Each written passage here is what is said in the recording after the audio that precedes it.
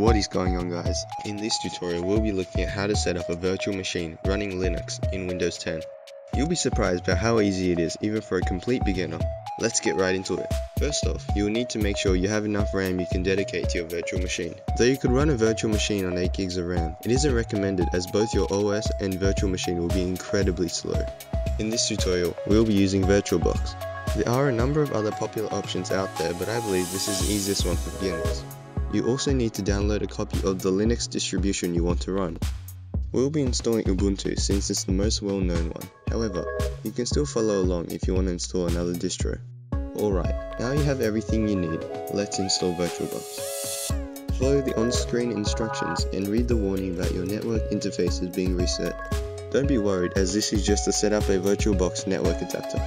If you've already done this, then the next step is to install Ubuntu. In the VirtualBox window, click New. A Create Virtual Machine prompt should now appear. Let's fill this out with a name and save location. If you name it to the same as the OS you're installing, the type and version should automatically change. Otherwise, change the type to Linux and version to Ubuntu 32 or 64-bit, depending on your computer, and click Next. Now we will need to decide how much memory to allocate to the VM. Though the recommended amount is set to 1 gig, I'll recommend around 4 gigs at least.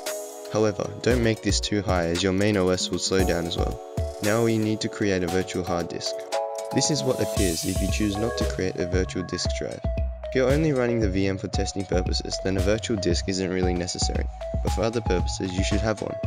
We'll continue with the default option to create one. Again, we have 3 choices here, but we'll stick with the default VDI and keep it on dynamically allocated, so if we need to add more files, the virtual disk will expand accordingly. I'll name it Ubuntu Storage and set it to 10 gig capacity. Click Create and you're done. We're nearly there. All you have to do is hit Start and locate the ISO file of Ubuntu that you downloaded previously. Select it, then boom, it'll start booting up. It might take a while depending on your computer and the allocated RAM.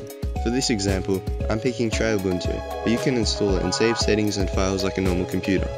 There you have it, a complete tutorial on how to set up a virtual Linux machine in Windows 10. It's not as daunting as it might seem at first, and now you can have multiple VMs running at once if that's your thing. If this video helped, please like and share and consider subscribing for more. Thanks for watching, and don't forget to keep it real.